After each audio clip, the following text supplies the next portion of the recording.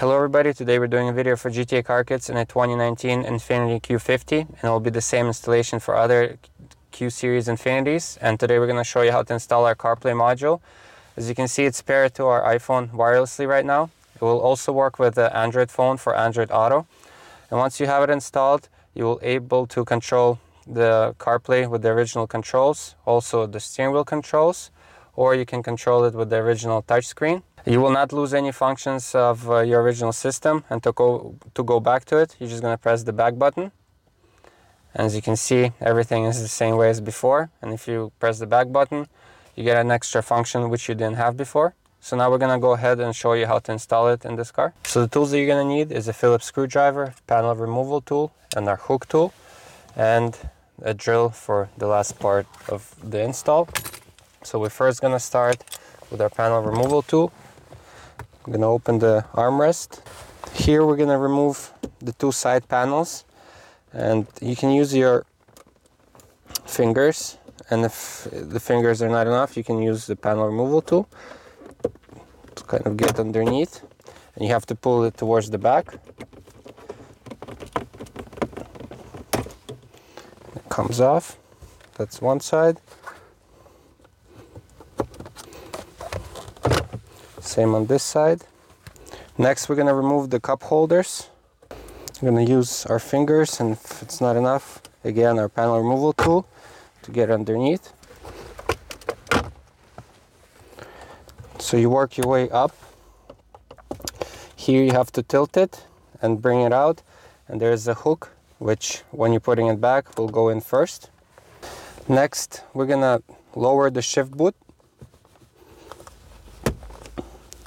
Here's a clip for which we're going to use our hook tool. Make sure not to lose this clip,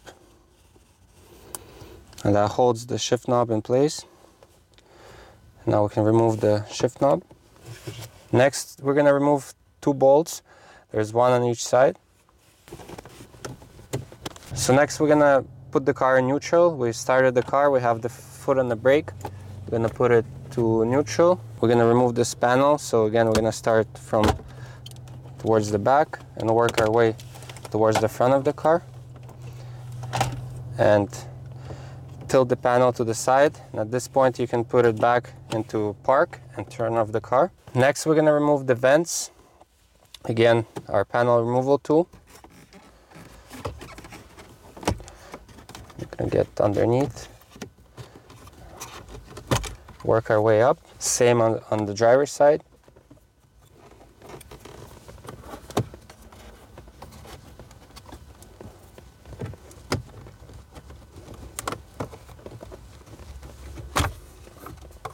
Next, we're going to remove two bolts, one on each side, and we're going to use again our Phillips.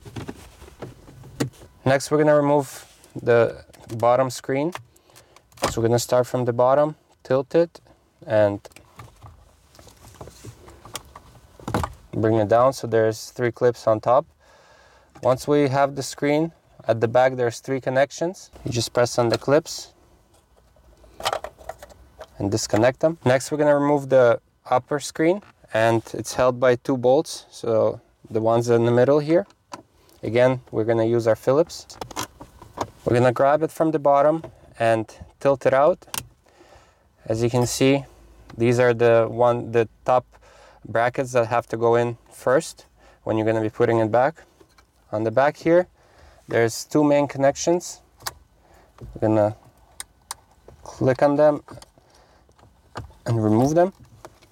Below, there's, depending on your particular car, you're going to have these connections, but you might have more, you might have less. But the same thing, they all have a clip, which you press and remove them one by one. And now we're going to take the screen and show you how we're going to install a motherboard inside of it. So we have our screen removed. We're going to install this motherboard inside and the video cable. The tools you'll need is a Phillips screwdriver and this type of hook tool. So first, we're going to remove the side brackets on the side of the radio, and they're held on just with Phillips. When you're putting it back, brackets are marked to left and the right. Left is closer to the driver. So we have to separate the back portion of the radio screen from the screen, and there are 12 bolts that hold it in place. So there's 4 here, and to get to one of them you have to peel this corner, and then there's 2 on top, 2 at the bottom, and 2 on each side, as you see here. So we're gonna start removing them.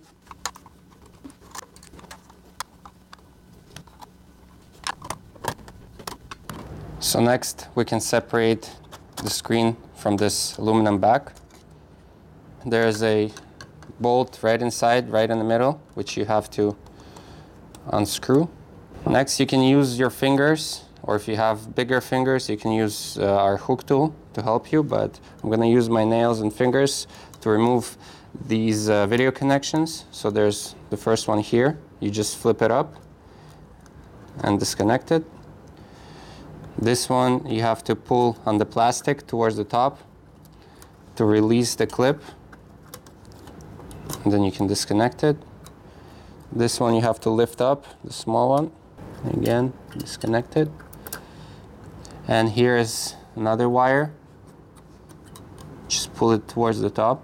Now the motherboard can come out, and this is the last connection that's holding it in place. Just press on the clip and remove it. Now we're gonna take our motherboard and put it inside.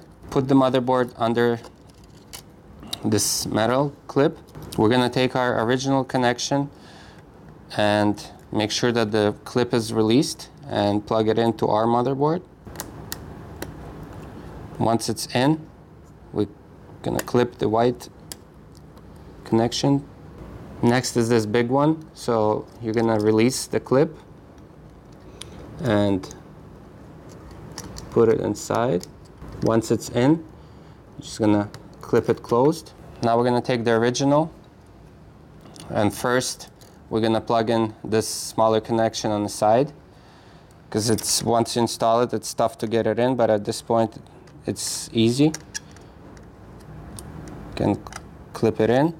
Over here you gotta make sure that this wire is coming out, and we're gonna connect the smaller connection here, and you're gonna line up the holes so it goes back in its original position, and all the holes line up, including this middle one. Once it's lined up, I'm gonna press it down and we can put the screw back. I'm gonna plug this back in. It's the antenna. And our 2 video cables. So this is the big one. Once it's in its position, close the clip. Same with this one. And we close the clip back. When everything is plugged in, the last step is left is our video cable, which will come out and connect to our module. And you're gonna plug it in into this connection right here. And you're gonna make sure that there's the flat end, and then there's the one that has the wires showing. The flat end has to be at the bottom.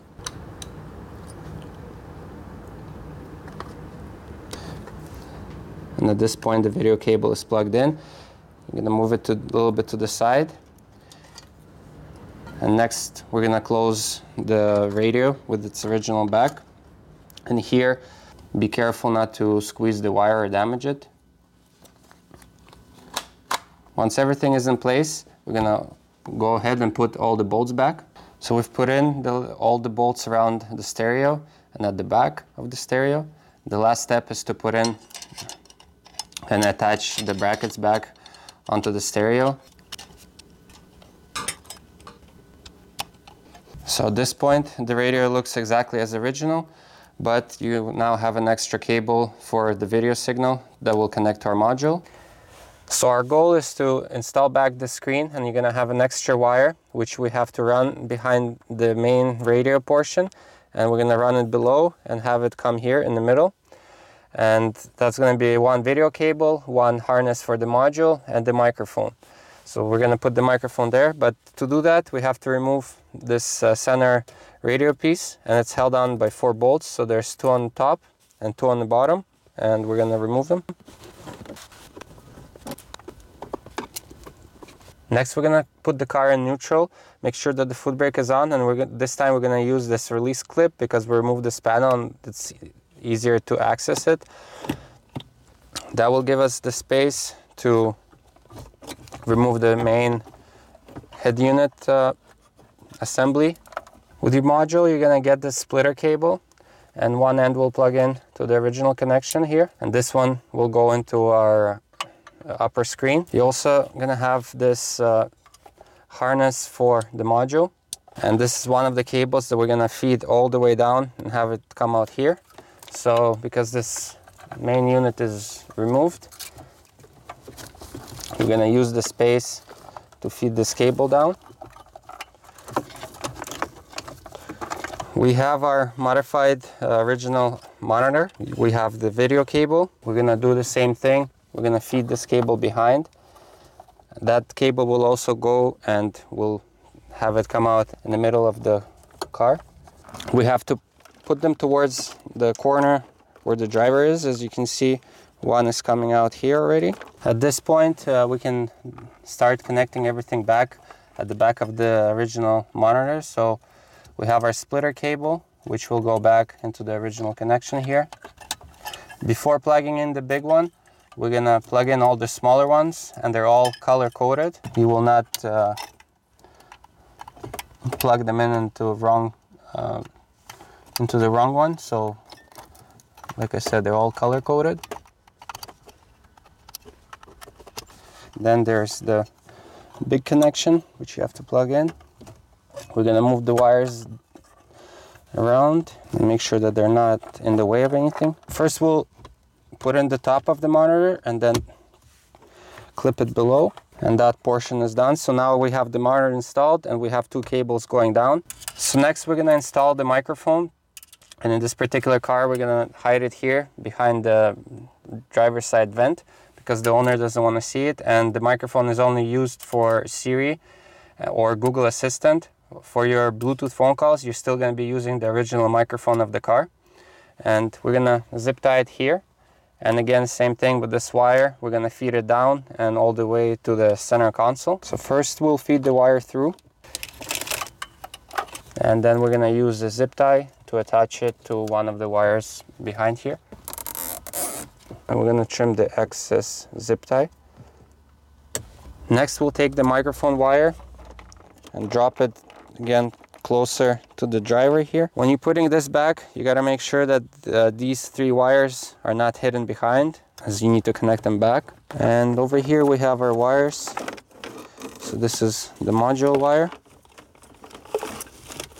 Here we have our microphone, and we're carefully going to pull it through.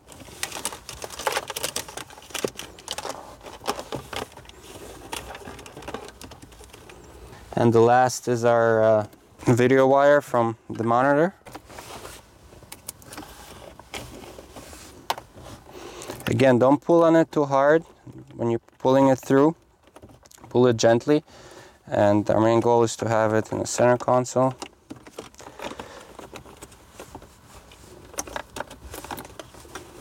So once the wires have been hidden and all the way in the center console, we can put our bolts back. So there's 4 bolts on the top here and 2 at the bottom. Next, we have to feed 2 wires to the center armrest, and one of them is the auxiliary, which will provide sound, and we'll plug in here to the USB.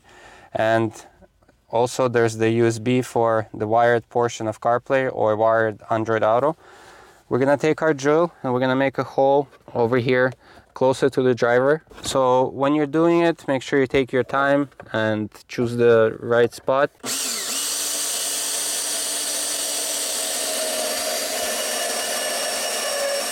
So with the hole drilled, we're first gonna pull through our USB for the wired CarPlay option. And next is the auxiliary wire. So we're gonna connect the auxiliary wire right away. With the kit, you're gonna get this conversion cable, which will convert the auxiliary into the USB, and you'll plug it into the original USB here. We're gonna close the console, and we're gonna start connecting everything into our module. So this is our module. So first you're gonna attach the Wi-Fi antenna. Next, we're gonna take the auxiliary wire, and on the harness that we fed at the back there, there's an audio out option. That's where you're gonna plug it in. And you can use a cable tie to make this wire neat because you don't need it that long. We're gonna take this end of the harness cable and plug it in to the module. This is our video cable, and you will plug it into the LCD out. This is the cable from the armrest. We'll go to the USB portion here. So you're gonna rearrange the cables so they're not in the way, and we will tuck the module underneath here.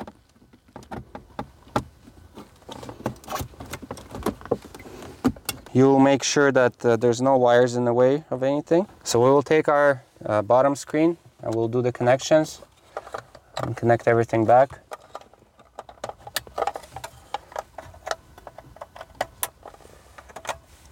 The top portion with the clips will go in first. Sort of clips in. And then you do the bottom. Now we'll put the 2 bolts back here. Next we'll put back the vents. You start from the top and work your way down. Same with the driver's side. Start from the top. Next we'll put the center trim piece back. We again move the lever to neutral so we can fit it back. So first you start with this edge and then work your way down.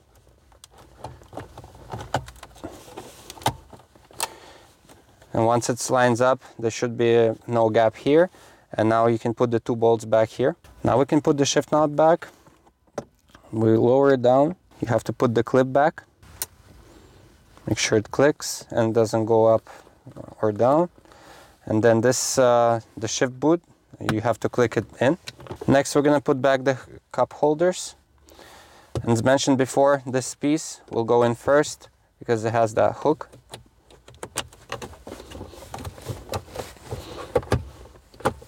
And next is the leather trim pieces on the side here. So they have to be towards the back. And then they will just slide forward and clip all together. Same with the passenger side. You have to line it up, all of them together, and move it towards the front of the car. So now once we install everything, we're gonna test the system. So we connected our iPhone to the USB, which we showed you how to run, into the center console. We're gonna turn on the ignition. We're gonna go to the audio source. As you can see, the CarPlay already launched because we have connected our iPhone. So next you're gonna test the sound. You're gonna go to the audio and you're gonna choose iPod. And in this car, it takes a while for the car to recognize that something's been plugged in. So it's nothing wrong with the system. It's just how the car behaves. Once the iPod is playing and you can hear sound playing on all your speakers, that makes it clear that everything is working fine. You can also test the touchscreen. As you can see, it's working. And you can also control CarPlay by using the original middle control. And if you want to go back to the original system, you're going to pause it. And if you hold the back button, it switches back to the original system, so nothing's been lost. So once you tested everything, the installation is complete. Again, this was a video for GTA Car Kits. I hope you liked it, and we'll see you next time.